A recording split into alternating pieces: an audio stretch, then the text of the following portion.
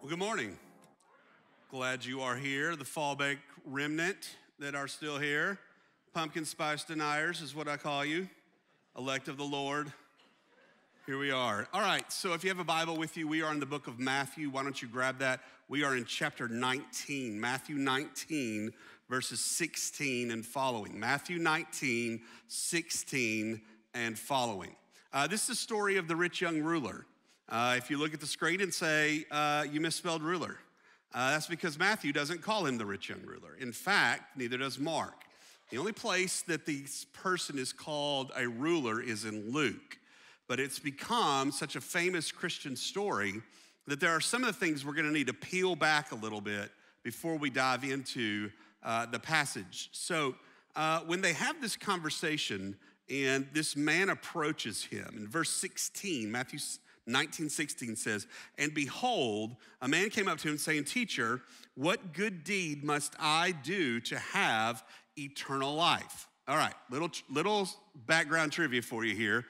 If you're ever reading your Bible and you wonder why it says stuff like, "and behold," this is a remnant of the storytelling aspect of people spreading the news of who Jesus was. In the ancient culture, a lot of the Greek Gospels are written in present tense, because they would tell the story like, and he is here doing this, and look, there's a guy, right?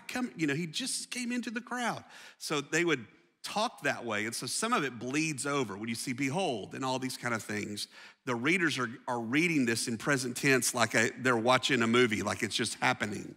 So some of that's a remnant from that. But you move into the text, it says, behold, the word man here just is the word one. One comes up to him. It's later on in the text that we find out that this is a young man. They don't use the word for an adult male. It's a young man. Jews, as you know, the females become adults at 12. Then they have this season from 12 to 40 where they are men and women, but they aren't really men and women. They have to hit 40 to be a man or woman. You'll see people talk to Jesus this way. When Jesus is teaching, they'll go, "You're not even 40. What are you? You're a teenager, right?" So if you think we have extended adolescence, you weren't even a man until you're 40 in ancient Israel.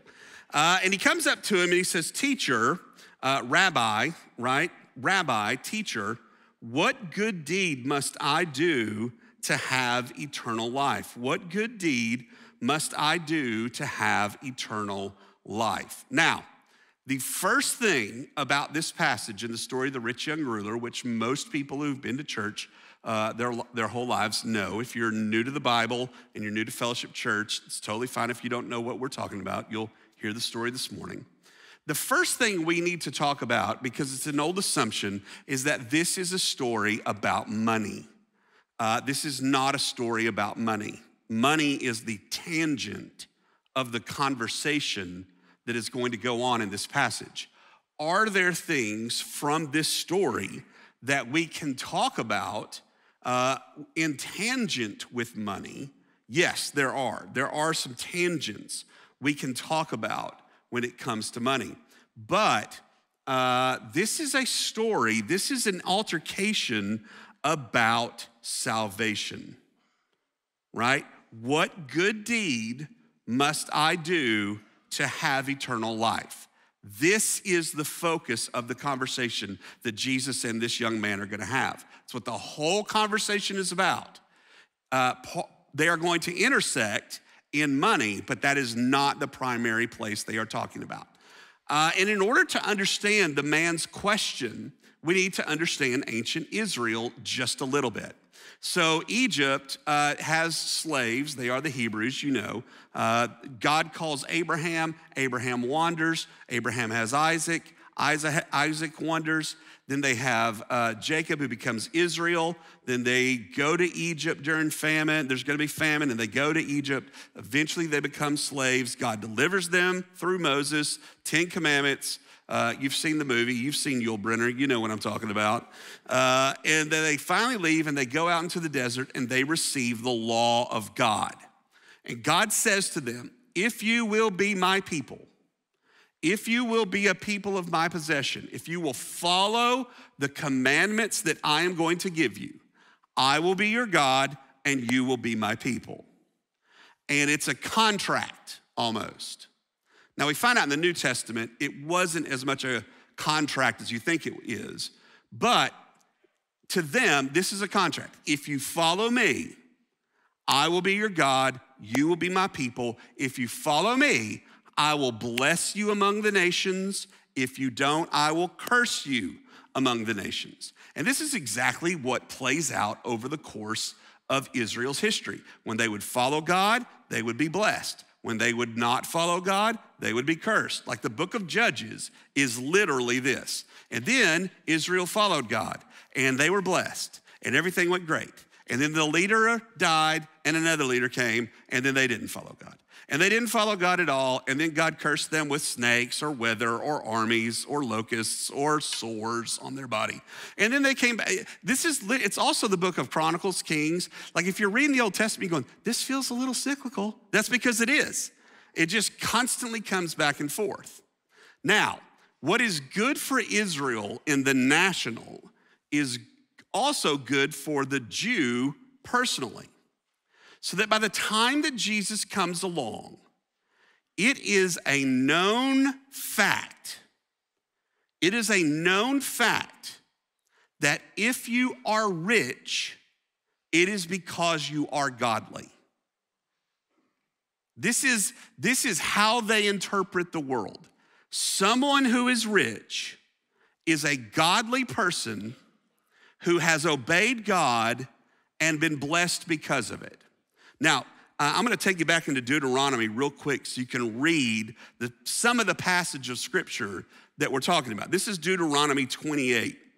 And all the peoples of the earth shall see that you are called by the name of the Lord, and they shall be afraid of you. And the Lord will make you abound in prosperity in the fruit of your womb and in the fruit of your livestock and in the fruit of your ground within the land that the Lord swore to your fathers to give you. The Lord will open to you his good treasury, the heavens, to give the rain to your land in its season and to bless the work of your hands. And you shall lend to many nations, but you shall not borrow. So it's this picture of, if you obey me, I am going to make you rich. And if you are rich, it is an indication that you have been obedient to God, that you are a good, godly person, okay? So, what do we know about Jesus? When we say that Jesus hung out with the poor and the sinners, that's not two categories, right? That is not two different categories. It's the same category. It's also not totally true, right? Fastball right down the middle already. You're like, I need a pumpkin spice latte. You never need that, okay? But let's start on the original point. To Israel, the poor and the sinner is the same thing. It is the same thing. So when Jesus is hanging out with these poor people, God is saying, Israel's going, he's hanging out with sinners. They probably didn't even mention poor because we knew they're poor. It also, if you had physical defects, if you were sick, it's because you sinned. So all these people are coming to Jesus to be healed, and they're just bringing in more sinners. The famous song about grace, I once was blind and now I see. We know it, our most famous Christian song. At the start of the story of the blind man in John 9, the disciples themselves asked Jesus, who sinned, him or his parents, that he would be born blind? Think about that sentence for a minute. Did he sin in the womb and thus become blind? Yes, he was listening to hard rock music and he sinned in the womb, right?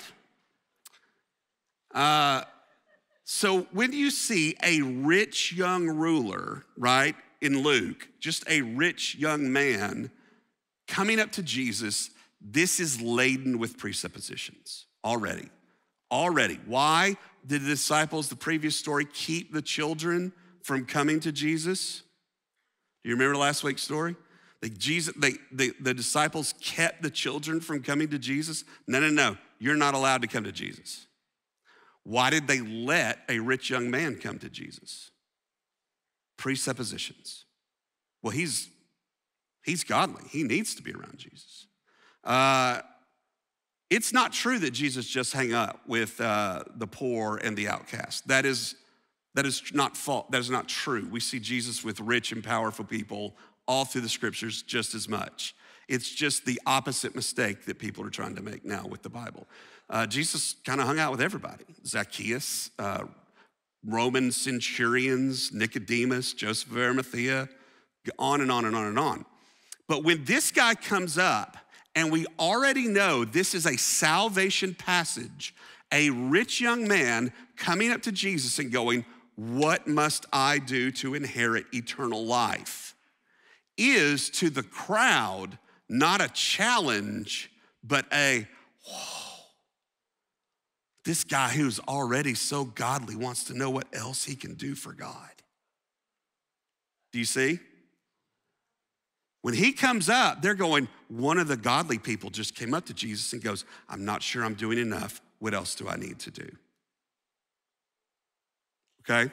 So, and Jesus answers him and says, "Why do you ask me about what is good?" Dun, dun, dun. Who else am I supposed to ask? I've always thought this funny, this part of the story is funny, because in other gospels, it says, "Good teacher." And he goes, "Why do you call me good? No one is good but God above." You are God. Like, don't confuse us, Jesus. Come on, man. Why do you ask me about what is good? There is only one who is good. First fastball.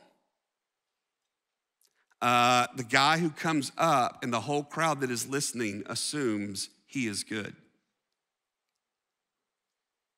He assumes he's good. The crowd assumes he's good. So when Jesus goes, "Why do you ask me questions about what is good? There is only one who is good." Now, no one there would dispute that. No one there would dispute that. If you would enter life, keep the commandments. And he said to him, "Which ones?" Which ones?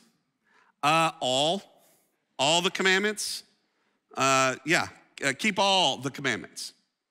And Jesus said, "You shall not murder, you shall not commit adultery, you shall not steal, you shall not bear false witness, lie, honor your father and mother, and you shall love your neighbor as yourself." Every one of these comes from the 10 Commandments except one, and that is you shall love your neighbor as yourself. Now get ready for a little trick. If you look at these commandments and you see them, murder, adultery, steal, lying, false witness, honoring your father and mother, he lists every one of the commandments besides envy, because the guy is the envy of everybody there. And he also doesn't list any commandment about God. You shall keep the Lord your God holy. You shall make no idols. You shall not use the Lord's name in vain. And he ends with what Jesus says is the second greatest commandment of all of them: love your neighbor as yourself. He goes straight at this dude and his attitudes toward the people around him. Straight at him and his attitude of the people around him. How are you treating other people? That's all I'll ask you. I won't ask you about what do you think about God. I won't ask you about are you keeping everything holy. I'll just ask you one question. What are you doing for the people around you? Where are you on this one? So he should automatically be a little worried, right? I don't want Jesus asking me any questions about how my heart is. How's your heart, Greg? We're gonna sing some more. I'm not talking. And the young man said, "All these I have kept. What do I still lack?" What do I still lack? There is a whole lot of philosophy in these two sentences that I need to point out to you. What do I still lack? And Jesus said to him, "If you would be perfect, go sell what you possess and give to the poor, and you will have treasure in heaven, and come follow me. And when the young man heard this, he went away sorrowful, for he had great possessions. All right, let's talk about this word perfect. This lack and perfect go together, right? We need to see this. To be perfect, you have to be everything. You have to be totally perfect, complete. In fact, in both Hebrew thought and Greek thought, because they had been all kind of jumbled up by this point, what we think of perfect is outstanding in every sense, right?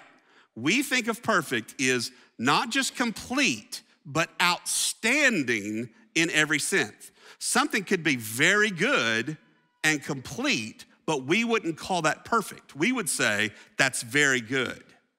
Only if something is absolutely at the top of every single category would we say perfect. But that's not how Jews and Greek think about perfect. To Jews and Greeks, perfect means complete. It lacks nothing. Okay? That's the idea of perfection that Jesus and the people of the time of the Bible thought of. It lacks nothing. In fact, the word for perfect becomes a philosophical school that influences much of our thought. And the idea is telos, right? Teleological understanding of the world. What are you supposed to be? And once you find out what you're supposed to be, and you are what you're supposed to be, you are perfect. Even if you're not outstanding in our sense of evaluation, you are fully what you're supposed to be, so you're perfect. That's why the Bible calls us perfect in Jesus. Are we all outstanding in everything? I cannot do math at all. If I build a bridge, don't drive over it. Don't. There's a lot of things I am not outstanding at. Am I perfect in Jesus? Yes. Why? Because I am complete. Do you see? I am everything that God created me to be, and he has made me perfect through Jesus. I have everything I'm supposed to be, everything out there.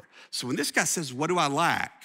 He's saying, I need to be completed. I know I'm not completed. Something in me is telling me I'm not completed. Everything you guys think is that I'm godly and everything, but something in me knows I'm lacking something. What do I need to be complete? And Jesus says, you need to give away half your stuff. And the guy can't do it. Now, we want to see greed here. And that's probably true, but it's also probably true about station. Because if you give away half your stuff, you're not just saying, I'm too greedy to give away my stuff. It's saying, let me show you that I'm not as righteous as everyone thinks I am. I'm giving away my righteousness in the eyes of my community if I give away everything. Do you see? The social pressure, the social standing of being considered godly is as much at play here as anything else. There are places in the Bible where Jesus says things, Sermon on the Mount being an example, where he says, the love of money is the root of great evil. You don't need to come to this passage in order to talk about the Bible, New Testament's idea of money. The love of money is the root of great evil, is actually what it says. We say money is the root of all evil. That's not what it says. The love of money is a root of great evil. But this is not just about money. This is about our understanding of where we are with God. And if God comes to you and you say, what do I need to be absolutely sure that I am going to be in your kingdom? And he answers, this is what you lack. You're not perfect. You will only be perfect if you do this. In the gospel's eyes, and if you're here this morning, you don't know what the Bible actually teaches about salvation. It says you must be perfect. Perfect, complete is the only way you will go to heaven. And there's no way for us ever to be complete without Jesus. That's what the gospel actually is. He went away sad. And Jesus said to his disciples, truly, I say to you, only with difficulty will a rich person enter the kingdom of heaven. And again, I tell you, it is easier for a camel to go through the eye of a needle than for a rich person to enter the kingdom of heaven. Another line that we love to use about money when it's actually about salvation. And I'm going to show you why. This is, again, tangential to what the Bible talks about with money. It can be a god to you, and if it is a god to you, then you will not go to the actual God's heaven. But not what it's about. Little preacher note here. For as long as I've been alive, people to get, well, actually, there was a gate into Jerusalem called the Eye of the Needle, and the camel couldn't walk through it. So that's what Jesus was talking about. Not true. Preach is great. Great story. Not true. Sorry. I know you love your pastor from home, but no. Now pay attention to this. I tell you, it is easier for a camel to go through the eye of a needle than for a rich person to enter the kingdom of God. And when the disciples heard this, they were greatly astonished, saying, who then can be saved? Who then can be saved? They're not going, well, I better get rid of my lotto tickets then. They're not talking about, well, what about us? They're saying, if he can't be saved, if the people that we know are the godliest people can't be saved, who can be saved? Who can actually be saved? And Jesus looked at them and said, with man, this is impossible, but with God, all things are possible. And there's the gospel. You cannot be perfect. You know it, I know it. We think God's test is, can I be good or better than the average? God's test is perfection, and that is impossible.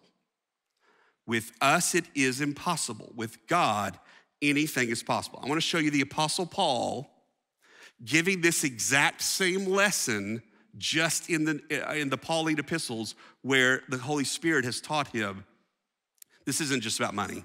It's really about your heart. The rich young man's money has nothing to do with this story. It has everything to do with his heart. Everything to do with his heart and not wanting to give up not just his fortune, but his standing as a good moral person in the culture. This is from Philippians. Look out for the dogs. Look out for the evildoers. Look out for those who will mutilate the flesh. That's the verse that's going to be on my tombstone. Remember when you can write the Bible and call people dogs in it? It's fantastic. No, this is a debate over the religious observance of circumcision. I'm not going to go into detail. When Christianity first started, groups of Jews were going around going, yes, you need Jesus, but you also have to follow the law. If you don't follow the law, you can't get into heaven. You're not righteous enough if you're not religiously perfect. If you don't do all the right ceremonies, you won't go to heaven. Paul calls those people dogs, evildoers, mutilators of the flesh. For we are the circumcision, he says, who worship by the Spirit of God and glory in Christ and put no confidence in the flesh. He's saying, no, it has to do with your heart and your spirit and your belief, not with your external morality.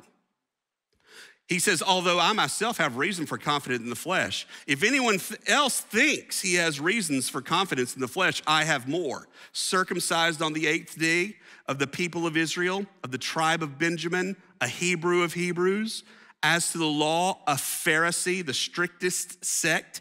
As to zeal, persecutor of the church. Loved Judaism so much, he decided to kill everybody who was against it. As to righteousness under the law, he doesn't say perfect. He says blameless. Because the law should have taught him that he wasn't perfect. Blameless. But whatever gain I had, I counted as loss for the sake of Christ. Indeed, I count everything as loss because of the surpassing worth of knowing Christ Jesus my Lord. For his sake, I have suffered the loss of all things and count them as rubbish in order that I may gain Christ and be found in him, not having a righteousness of my own that comes from the law, but that which comes through faith in Christ, the righteousness of God that depends on faith. You might as well see the word righteousness as perfection. The perfection from God that depends on faith, that I may know him and the power of his resurrection and may share in his sufferings, becoming like him in his death, that by any means possible I may attain life, resurrection from the dead. Same question. How do I inherit eternal life? You count everything rubbish that you thought justified you. And you cling only to Christ. Who then can be saved? The one who puts their faith in Christ. And only the one who puts their faith in Christ. You cannot show up to God's house on the day of judgment and go, look at all my worthless things. Don't they save me? Look at my good standing. And let me tell you right now, because we all see it coming like a freight train.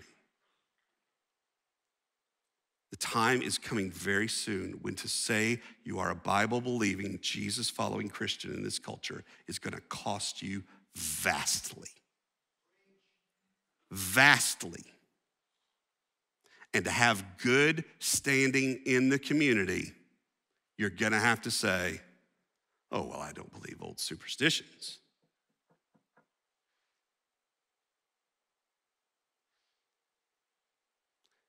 These days will be, I stand on Christ and Christ alone, because there is nothing else. There is nothing else. Now, Peter,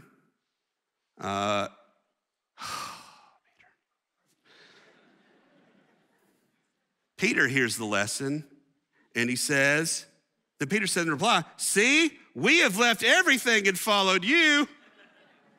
Yeah, you had 2 fishing poles and a boat, Peter. You had a hut, 2 fishing poles, and half a bag of minnows. Like, behold us, people, we have left everything and followed him. What then will we have, right? Now, you expect Jesus to go, again, it's like, let's build a tent on the mountain with the dudes. Quiet. I've got to go to Jerusalem and be killed. That'll never happen to you, Lord. Would you just learn to be quiet, right? But Jesus doesn't answer him that way. Jesus doesn't answer him that way. He actually, because most of the time, Jesus is going to bring the hammer. He actually flips the script and he says, oh, let me show you what's going to happen to you. And this is what he says. Truly I say to you, in the new world, when the Son of Man will sit on his glorious throne, you who have followed me will also sit on 12 thrones, judging the 12 tribes of Israel. And everyone who has left houses or brothers or sisters or father or mother or children or lands for my name's sake will receive 100-fold and will inherit eternal life. But many who are first will be last, and the last first. Jesus doesn't turn around and drop the bomb on him. He goes, oh, what are you gonna get? Well, you're gonna judge all of Israel. And you're gonna sit on the throne beside me. And you're gonna be rich beyond all imagination because you won't care about it. You'll only see it as a way to bless. you'll only see as a way to expand my glory. In the Old Testament, in the Psalms, do you know what it says to the people that will follow the Christ? He says, little g, but he goes, you will be gods, little g. And that's almost blasphemy. But when God makes someone perfect, he doesn't just make them perfect, he makes them complete. The blessing of those who will say, I have no standing but you, Jesus, and I see it. I see I am not the righteous among the land. I am not the one who is moral while everybody else is falling into despair. I am not the Christian who can look at the culture and say, look at all these wicked evildoers, but instead say, there, but by the grace of God, go I. And who, like their Lord, will count it a blessing to be counted among the mocked.